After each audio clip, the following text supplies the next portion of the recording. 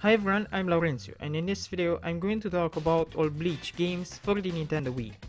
Bleach Shattered Blade is a good game, especially for fans of this series.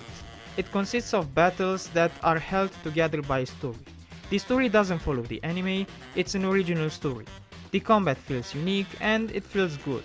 Controls are responsive, you fight by flicking the Wiimote, you also use the nunchuck, you have normal attacks, heavy attacks, Bankai attacks, the game has 32 characters, and overall it's a good game. It does what it promises. It's a well-made fighter. Bleach vs Crusade follows the story arc of Las Noches.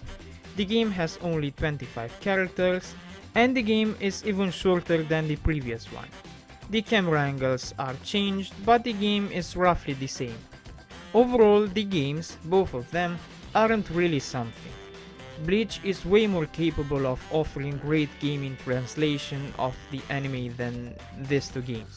But even if the games aren't remarkable, they are still fun. I mean, they remain good fighting games. Fans will like the games the most, but even non-fans could enjoy the games.